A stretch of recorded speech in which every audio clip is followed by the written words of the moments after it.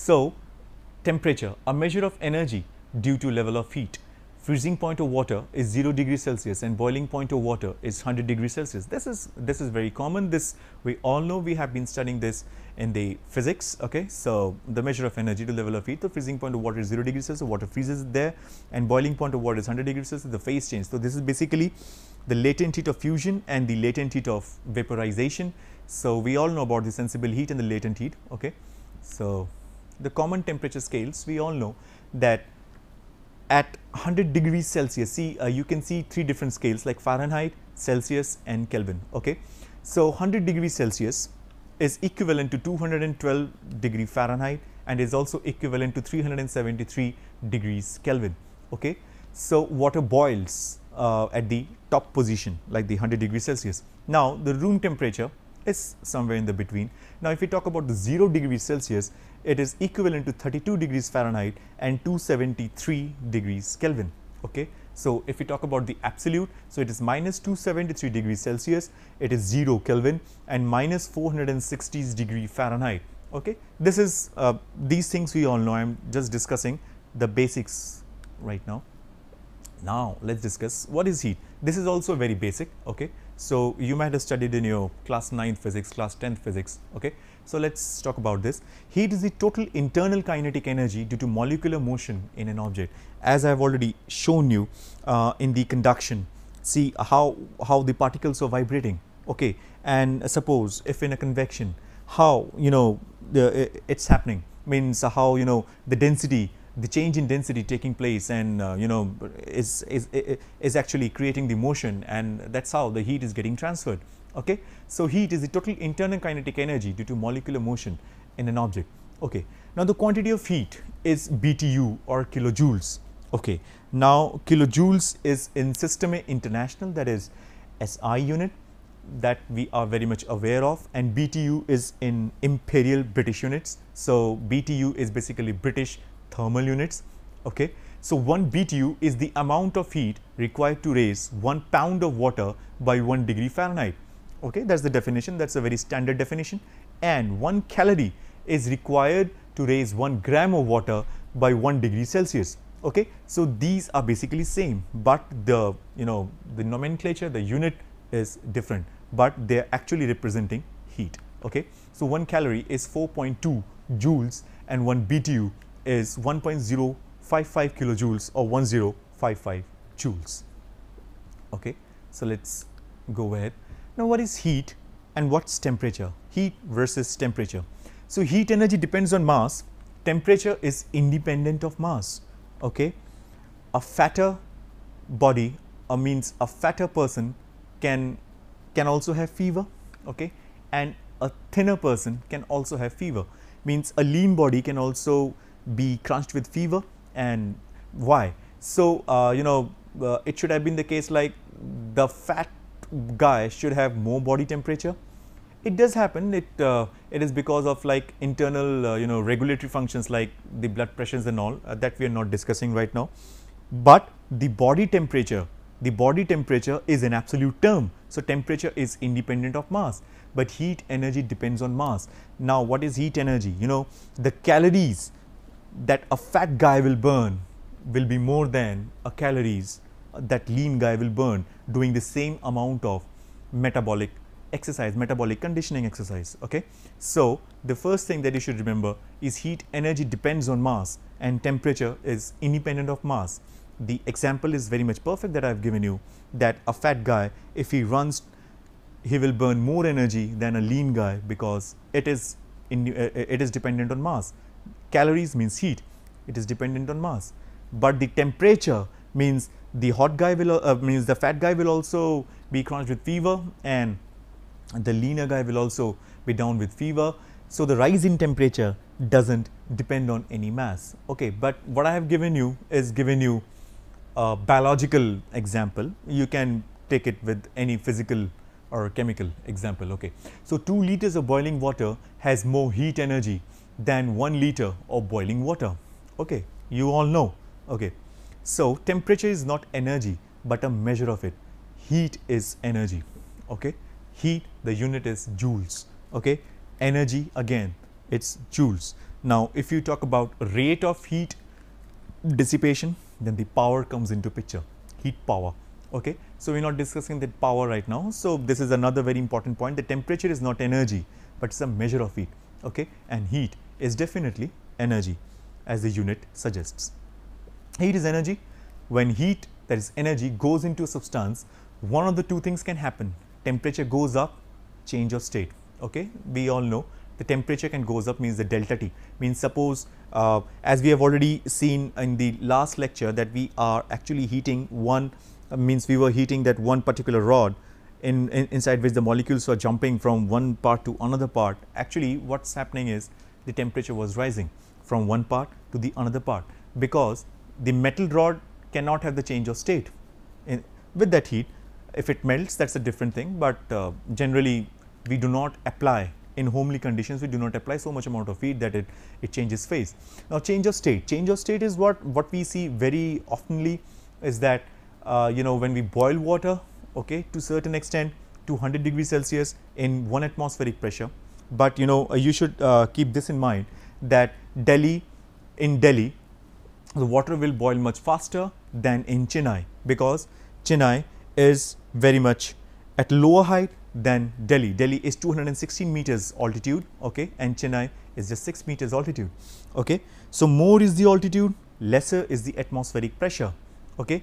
And when lesser is the atmospheric pressure, so vapor pressure increases when you try to boil up the liquid, and vapor pressure, you know, overcomes the atmospheric pressure very soon, because atmospheric pressure is lesser. Okay. Now, when the temperature goes up, heat that causes a rise in temperature, that is heating water before boiling. Okay. Heat that causes a rise in temperature, that is heating water before boiling. The heat energy is used to increase the kinetic energy of the molecules in the substance. This is known as sensible heat. So, since class 9th physics, you were aware of this term sensible heat, another one will be the latent heat. Okay. Sensible heat means, suppose if you are boiling water from 0 degrees Celsius to 100 degrees Celsius, you have to provide him the heat. Okay. Till then there will not be any phase change, but just going a delta Q or the delta heat just after that, okay, will actually change its phase. So, from 0 degrees Celsius to 100 degrees Celsius, this is the sensible heat, and the process is the heat energy is used to increase the kinetic energy of the molecules in the substance. Okay. So, this is known as sensible heat. Sensible heat, it literally means that you can sense that heat, means it is going up, or it is coming down, down. Okay. Now, the change of state. The another one is heat that brings about a change in potential energy of the molecules. Temperature remains constant, also called the latent heat. Okay. So, you can see the solid ice, okay, the heat absorbed. Okay. Now, what is happening is, see, liquid water, you can see this one, liquid water, when you are actually heating up, this is the liquid water, when you are actually heating up. Okay. So, it is actually going to change it in gas. So, this is a phase change, this is a phase change. Okay. Then gas, if you condense, heat release means condense. Okay. There will be a phase change here as well. Okay. What's next? Now, if you solidify the water, freeze, it becomes solid, solid ice, phase change. Okay. And when you heat up the ice, or if you just keep it in the room temperature, it will start melting. So, again it will absorb the heat from the room, and there will be liquid, again phase change. So, as you can see, we are neither heating it up nor we are cooling it down, means the sensible part is not the condition here. So, what is happening? In that constant temperature, we are just changing its phase by changing the potential energy of the molecules. Okay. So, that is what is written, heat that brings about a change in potential energy of the molecules while keeping the temperature constant, it is called latent heat. Latent is a Greek word, and it means hidden. Okay. So, let me just erase it up Okay, so let's go. Specific heat. Okay, so specific heat, it is the heat required to the temperature of 1 kg or pound of a substance by 1 degree Kelvin or Fahrenheit. Okay, so what's happening is, what's the specific heat? Specific heat is, suppose if you are boiling water. Okay, we all know that the specific heat of boiling water is means the specific heat of water is 4.2 kilojoules per kilogram Kelvin. See, it's written there. Examples: water specific heat is 1 BTU per pound degree Fahrenheit or 4.2 kilojoules per kilogram Kelvin. What does it mean? It means that to increase the temperature by 1 degree Kelvin for 1 kilogram of water, you need to supply 4.2 kilojoules. Okay. Similarly, the air specific heat, as you can see, it requires 1 kilojoules. Okay. So this is the difference. So suppose you might have seen that experiment, that if you hold the balloon, empty balloon means empty means it's air inside it, it will blast, it will burst if you keep it on the candle flame. But if you pour water into it, it will burst again, but after later time, after a long time. Why? Because the heat, the specific heat of water is more. So it has the capacity of absorbing more heat than air. Okay.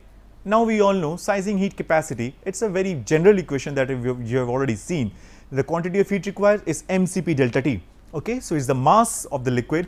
Specific heat means the mass, the mass of the liquid, the specific heat of that particular fluid, I will say, not the liquid, it could be gas as well, and the delta T. So it's basically sensible. Okay. And if you talk about the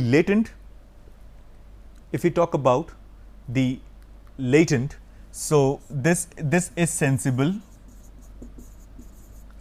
heat sizing. Okay. For latent sizing, it will be m dot into Hg minus Hf. So this is latent heat of this is the enthalpy of gas, and this is the enthalpy of fluid. So we commonly call it as HFG. Okay. So it could be latent heat of vaporization, it could be latent heat of condensation. Okay. So you just read this numerical. What is the heat required to raise air temperature from 15 degrees Celsius to 25 degrees Celsius at a flow rate of 2000 liters per second? So what could be the answer? The answer is delta T. You can see it's 10 degrees Celsius, 2000 liters per second. Okay. So it's air, so you need to convert it from liters per second to kilograms per second. Had it been water, then it would have been same. Okay. So you have delta T, you have kg per seconds, means mass flow rate. This is not only the mass, this is mass flow rate. We generally refer to this as m dot. Its units is kg per seconds. This is not, that mass, that is, weight into g. This is not this. Okay. So this is basically mass flow rate. Okay. Okay. If there is a temperature, now let's talk about this heat transfer. Okay. If there is a temperature difference in a system, heat will always move from higher to lower temperatures. What is actually flowing? Okay. If there is a temperature difference, as I have already told you, for establishing heat transfer, you need to have delta T. System heat will always move from high temperature to low temperatures, that you already know.